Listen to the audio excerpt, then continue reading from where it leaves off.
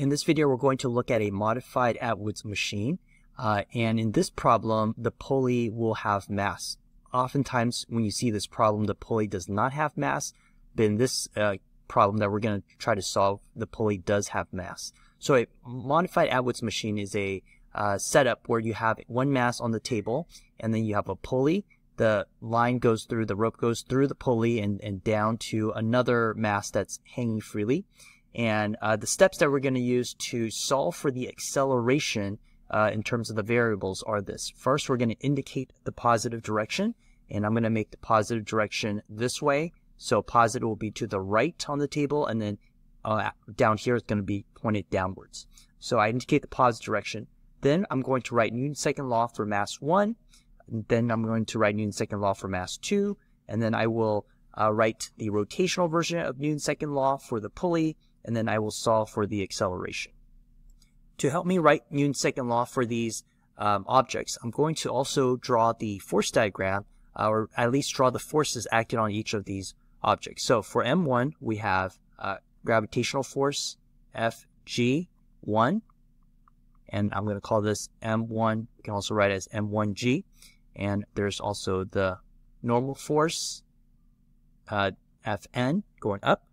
And the normal and the Fg are going to be equal and opposite because it's not accelerating up or down. There is also friction on this table, and that's going to be to the left. And Fk is equal to mu k times Fn. Okay. And then for also on this string right here is also going to be a force towards the right, and I will call this T1. So this is the tension force from the string. And then for M2, there's a force of tension going up. This is going to be T2. It's not really drawn to scale here, but there is a force there. And there's gravitational force down, Fg. And be real careful, Fg2 is not equal to T2 because it's accelerating, so I know those two are not equal to each other. So Fg2, we can also write it as M2g. Okay, and this has a certain amount of radius. It's got a mass. The pulley has a mass, which we're going to call capital MP. So I'm going to start off with M1. So we'll start with M1, and we're going to try to write Newton's second law for this. So Newton's second law is that force equals ma. And so for M1, it's going to be T1 minus mu Fn. Now Fn is equal to M1g. So I'm going to write mu M1g is equal to M1a, which is our system. So our system right now is just this M1 right here. So that is our system right there. And we can write it to set them equal to T1. I'm going to move this to the right-hand side, which is going to be T1 is equal to M1a. I'm going to add mu M1g to the other side. This is going to help me to combine all my variables a little easier later on. mu1g. Okay, so now I'm going to look at M2. So M2, I'm going to write Newton's second law for M2. So let's see here, we have M2g, so all the forces in the positive direction, so all the forces down minus all the forces in the negative direction, minus T2 is equal to, and my system this time is just M2, so that's going to be M2a. Okay, so I'm going to solve it for T2 because it's just going to be easier for me to combine everything in a moment. So T2 equals M2g, and I'll move that over to the left. I get minus M2a. Okay, so now let's take a look at the pulley. So now we're going to analyze the pulley, and we're going to use the rotational version of Newton's second law, which states that the net torque is equal to the moment of inertia times alpha. So torque, by kind of how we calculate torque, is the R. I'm going to write this here. Torque is RF sine theta. Okay, so this is kind of the definition of torque here. Torque is RF sine theta. So the left-hand side, because sine the force here is going to be perpendicular. This is R right here, right?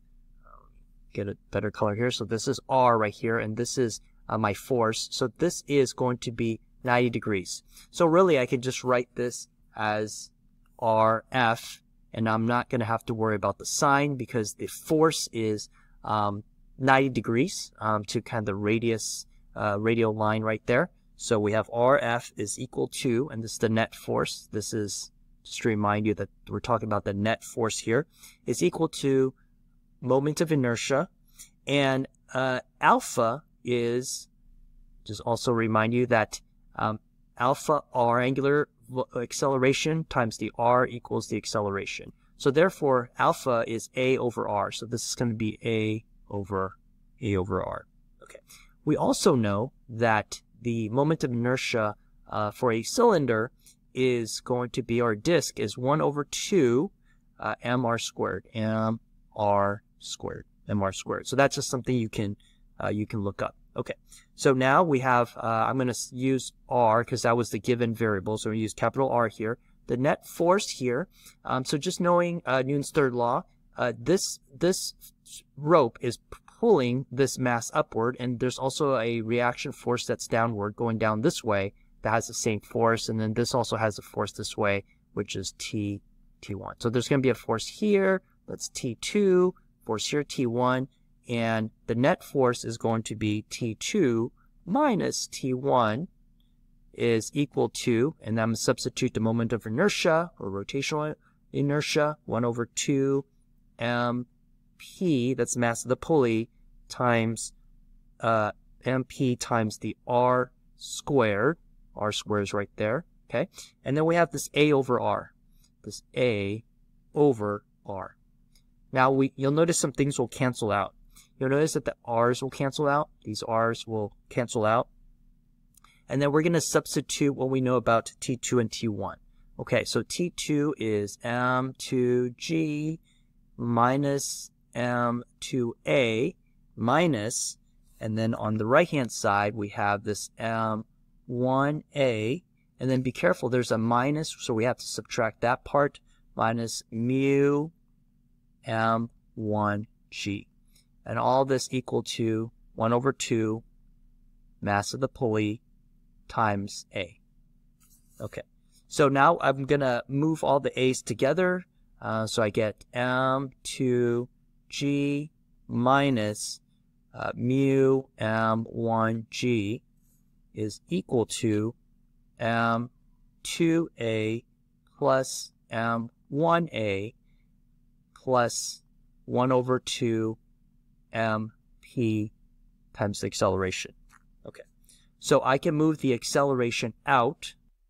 Okay, so then this is what we get. So when I move the a out, I factor that out, and I solve for a, we get a acceleration is equal to m2g minus mu m1g divided by m1 plus m2 plus 1 over 2 mp, and mp is the mass of the pulley.